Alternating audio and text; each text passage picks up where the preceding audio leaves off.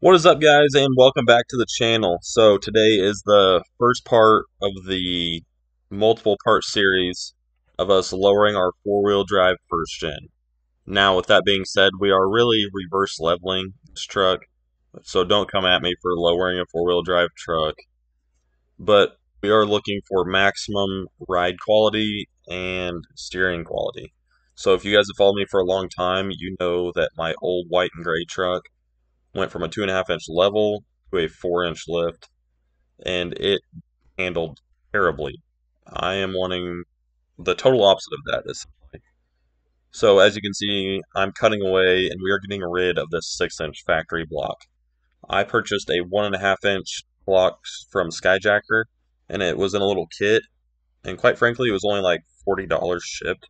So with that being said, I will put the link to the block kit and the U-bolts in the description. Easily the best part of this is the new U-bolts, just because you can cut the other ones out and make this a quick job.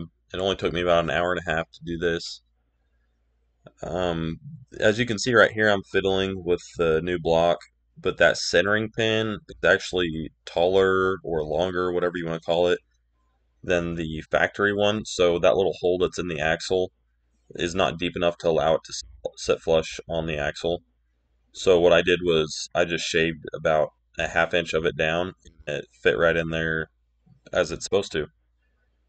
But the U-bolts and everything are plenty long. I kept my overload and just did both sides really, and then sucked all the U-bolts down, and everything worked as it should. I'm very, very happy with how it all worked out.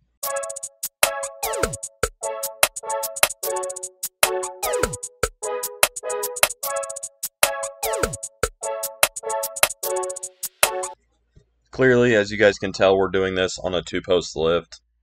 And with this truck being in the air and the axle hanging free, it requires post jacks and quite a few of them. We had 3 on just the rear.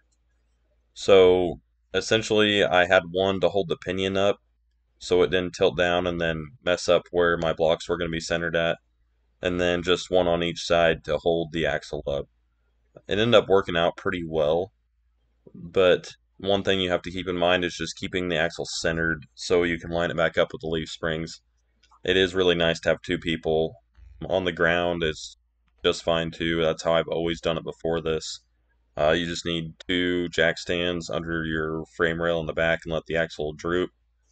But again, it is nice having a helping hand, and I highly appreciate Brett helping me out after work on this thing, as always.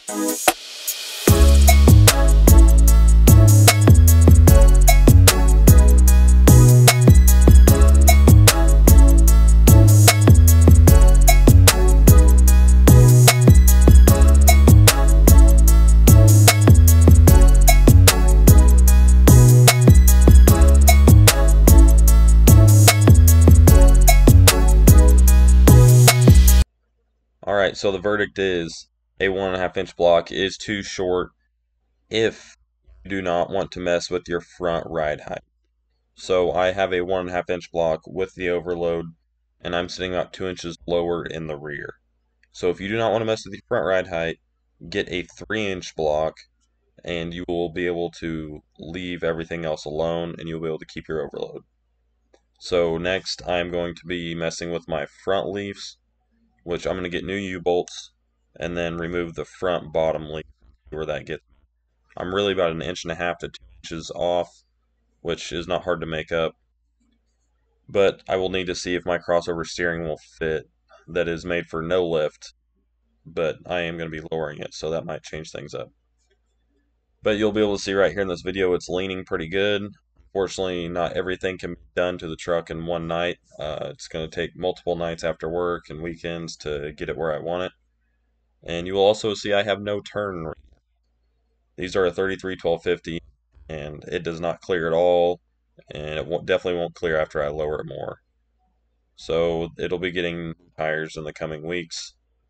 Unfortunately, these are nice tires, but oh well, part of it. But yeah, there she is in all her glory. And to wrap this up, it is truly all about the overall driving experience of this truck. I want to put lots of miles on it, go everywhere with all of my friends, go racing, and all that. And keeping Angles happy will yield for less broken parts when I'm racing as well. So my just the steering shaft angle, all the angles of the steering linkage itself, the angles of the drive shafts, everything will be much happier at the height that it's at. And I am very excited because I think it'll be able to ride and drive pretty well after this. And here's a photo comparison of the front to back difference we got going on here. The top picture is a picture I took in wide angle mode, which is why the wheels look so wide. But with the rear fender flare on, that's really making it look more lower in the rear than it actually is. So it's more about 1.5 inch. But you can see I'm getting more to where I want. With that smaller tire, it's going to look a lot better. And then I'll continue with trying to make this thing look better. We'll get the wheels polished and paint corrected, try and get all those dents out, take it to a paint shop and have some stuff fixed. Get all of our trim back on, get all of our fender flares back on, tint the windows, the whole nine, just all the usual things. Oh, and the frame, we need to go and wire wheel it and paint it and all that good stuff. But that's going to wrap up this one. Hopefully, you guys will join me back for the next part, which will be lowering the front. And then to follow that, we're going to put some helper bags for the rear for towing. We're going to do some crossover steering, Borgeson steering shaft, a blue top steering gearbox, all sorts of good stuff coming, and just stuff that you guys would also want for your first gen for drivability upgrades. So until next time on this old school crew, we will see you guys later. Keep kicking it old school. Peace out.